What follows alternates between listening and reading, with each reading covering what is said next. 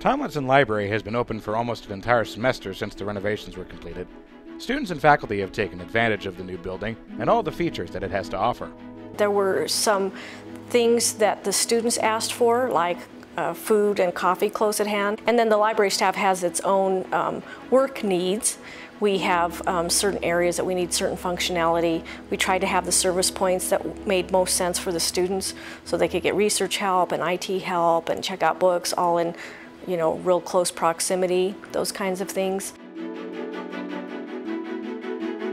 They asked for more study rooms, so we got 25 versus there were 8 in the previous study room. We have 2 classrooms. We needed more than 1, and we needed it to seat more. The other one was 24 and this one is 35. It was President Foster's vision to add the servery or the cafeteria side of it as a way to offer food to the southern end of campus for these dorms here on the south end. Also just because it's really busy at the UC. If you see at a certain amount of time, they just needed to alleviate that. And I think the other thought was for the commuter population, so the library could be a good place for them to eat and hang out.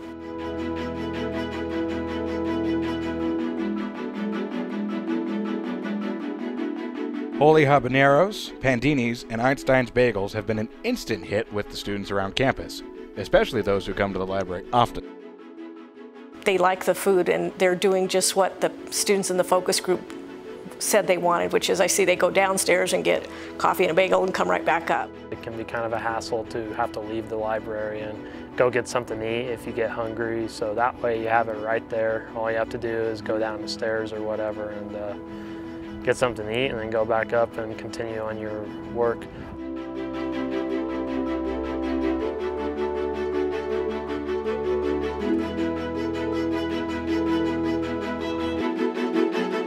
President Foster is kind of committed to having variety on campus for the students. So the fact that there's a Starbucks at the University Center, they said, okay, well, let's do Einstein's at the library. And we giggle about it. Well, it's the intellectual powerhouse, so we have Einstein's, right? In terms of the food venues, again, he's looking for variety. And so I'm not sure why, but, Italian and Mexican food are pretty good choices, right?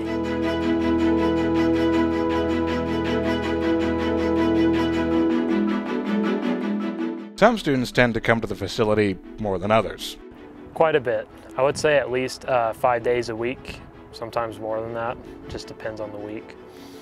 Mainly study.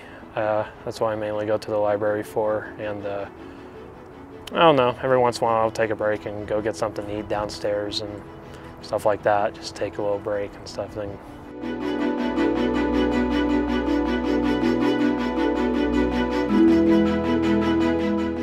An additional feature of the library is the ability to stay after hours and continue working on assignments. Another thing that was kind of unusual that has proved to be really popular is the 24-hour space. So I don't know when that came up. It wasn't in my focus group, but we have that space that they can keep working after midnight or before 7, and that gets a lot of use. We have 2 Mac computers. That's sort of a question that we get. So we put them in the 24-hour space. So I'm not sure how widely known that is across campus.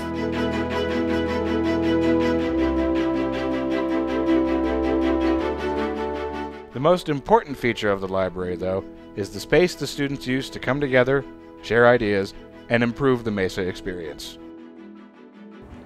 I think there's less distractions for the most part.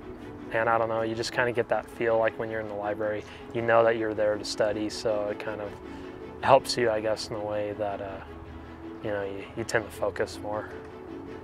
I think it's kind of cozier, I guess you can say, as far as like your environment. What I'm probably most pleased about is it feels like it's comfortable for the students, and I really like that. So it feels like, especially with the food, that we're thought of as a gathering place, one of the central gathering places on campus, and I couldn't be more pleased with that. I think that's just what a library strives to do.